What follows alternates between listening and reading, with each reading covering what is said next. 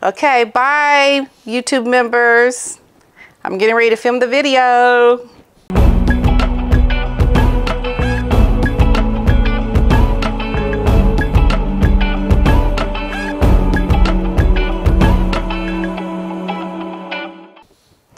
So just got done filming a video where I showed my YouTube members behind the scenes of me getting here. And I want to say, I'm so excited. 100,000 subscribers. Thank you everyone for your support. Thanks to everyone that said, subscribe to PDINA'S so she can get to 100,000 subscribers. Thank you to everyone who supported that. Thank you to all the people that have subscribed. And I am so appreciative, because to know my story is to understand why I'm here right now. Is to understand why I'm speaking here. Why I even have this dog in my lap is to know my story. Because me 10 years ago, this right here with the dog would have never happened. I never could have imagined either having a YouTube channel and having a voice where people would listen and support the things that I say, that I'm passionate about. Because there was a whole me around what I say now before this YouTube channel. I was saying the things that I am saying now, but to young people through my nonprofit, through my charity. It's no different. This is just giving me a wider platform so that you have found me to hear what I have to say. And then, of course, coupled with my fascination with Princess Diana, Princess of Wales, as I know to be the official name of her, because you guys have taught me so much. And this is why I do what I do. I love it. It's me. It's my passion. So thank you to everybody who supports me. I am so grateful. Now, really quickly, as you guys may have heard from my last video, I am going to be in London, England for the King's coronation. And I'm also going to have an event the day before the coronation.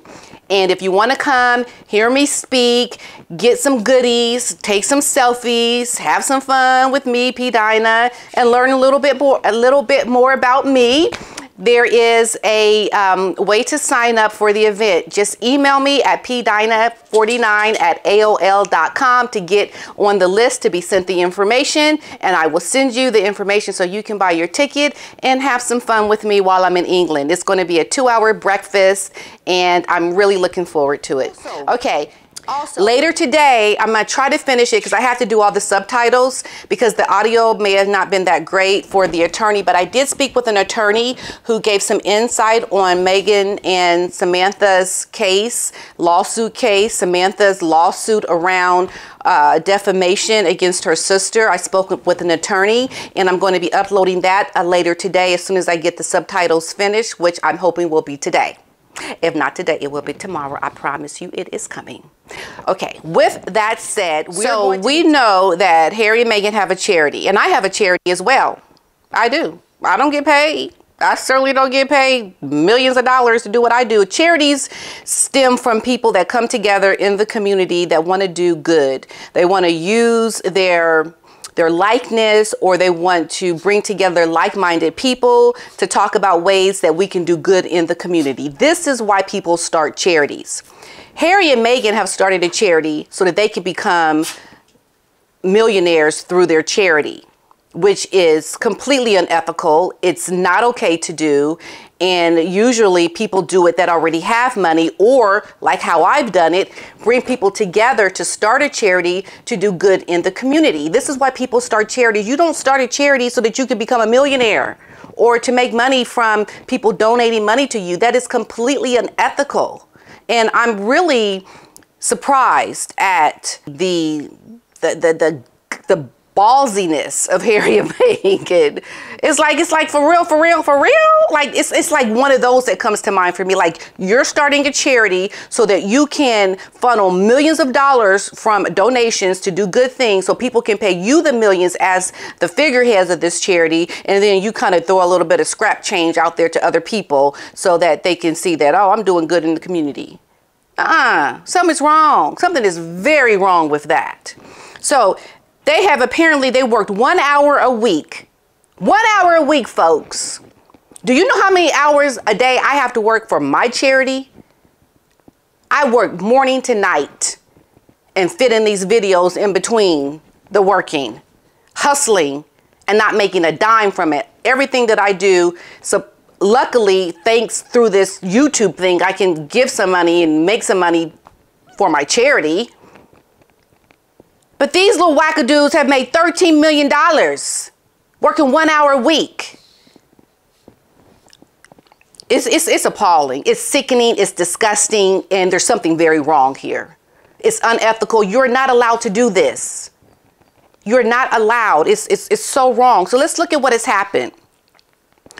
So Harry and Meghan, they vowed to become financially independent after abandoning work as royals. But how much labor are they actually putting in?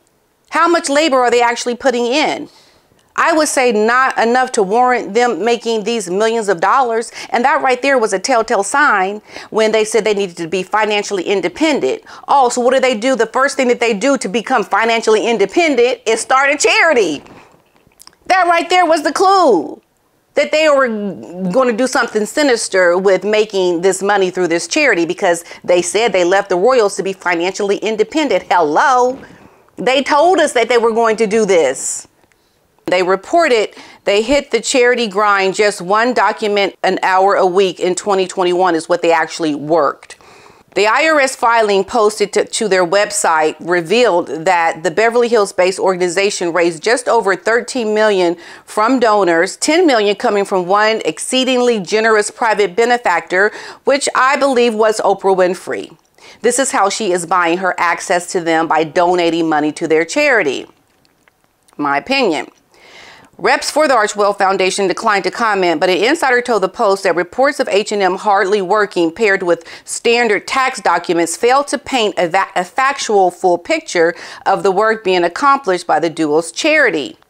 They transitioned from the UK to the US and they set up this Archewell. Holt first joined the board of the nonprofit without compensation, according to the source. So before later assuming the role of CEO, executive director, which is the role that I have for my charity. Meanwhile, there have been multiple reports about staff turnover at Archewell, including the high-profile exits of two major executives. And I'm also wondering, well, what do these executives make? What was their salary? And as you can see, they've got these donations and they've made salaries out to people, but at the same time, Harry and Meghan are definitely going to be benefiting from some of that money.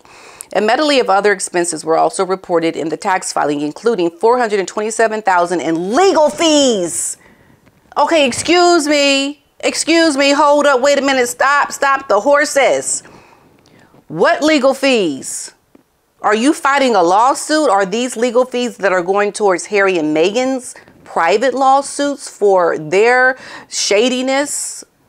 Are these legal fees for setting up the foundation? Because I know you don't spend $427,000 on legal fees doing the work that they have done. Because I've managed to do it with very little in terms of legal fees. Some of these services are free from law firms for charities. So how is it that they're spending this much on legal fees? That right there is questionable to me.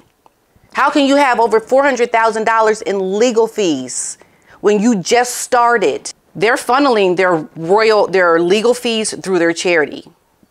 That's what it looks like to me. Beyond their 1 hour per week gigs, Markle and Harry's many paid work endeavors include the Invictus Games Foundation's record-setting memoir Spare and the Los Angeles native Spotify podcast Archetypes. They're making money through Mayor Harry's book Spare, which we know it has been to trash his family. I mean, people can applaud him for wanting to leave the royal family. Go do you, boo. Go do what you do. But do you got to trash your family in the process? Do you really have to do that? That right there shows you that their leaving the royal family was intended to build themselves up while also tearing down Harry's family. And they also made money from Archetypes. Meghan made millions of dollars from that.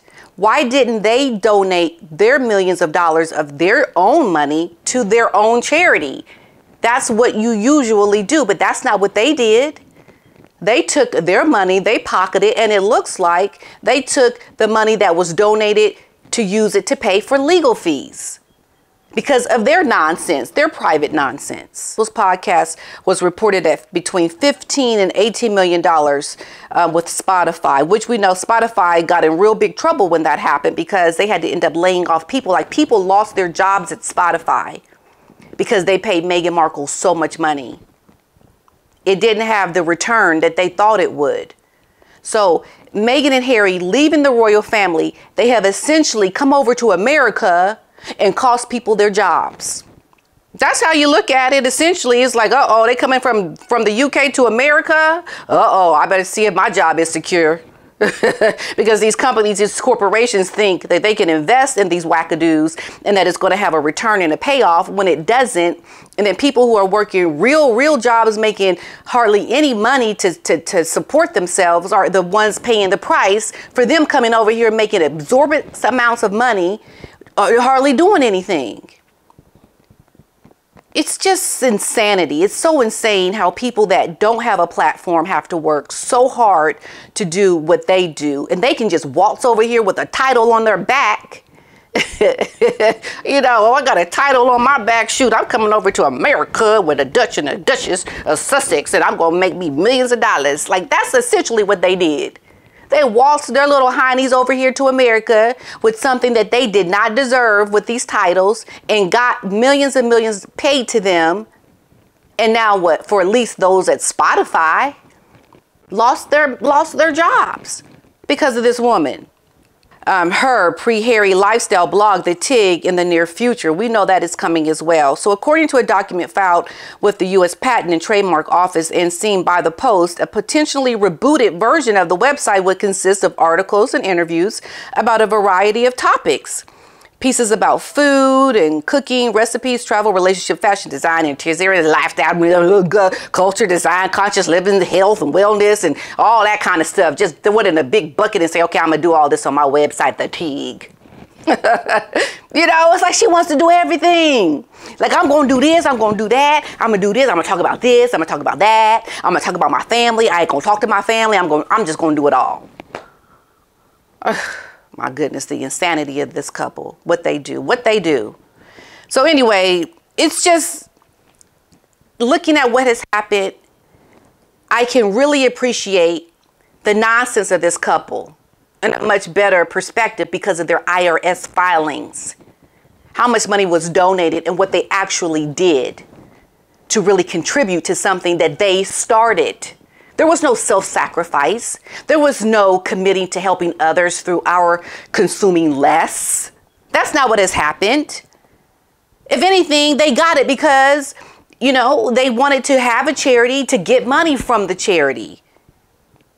$3 million is a drop in the bucket to what they actually used to help people when they got in 13 million. It's just like, you know, looking at Harry and Meghan and their lifestyle and what they've come over here to America to do, and really fully understanding that them coming to America was not going to really benefit anybody in the real sense. It was not going to really be the most good for the real vulnerable people that really need the help. It was going to be created to fuel their uber luxurious, I'm entitled because I have a title type of lifestyle. That's what this charity was created to do.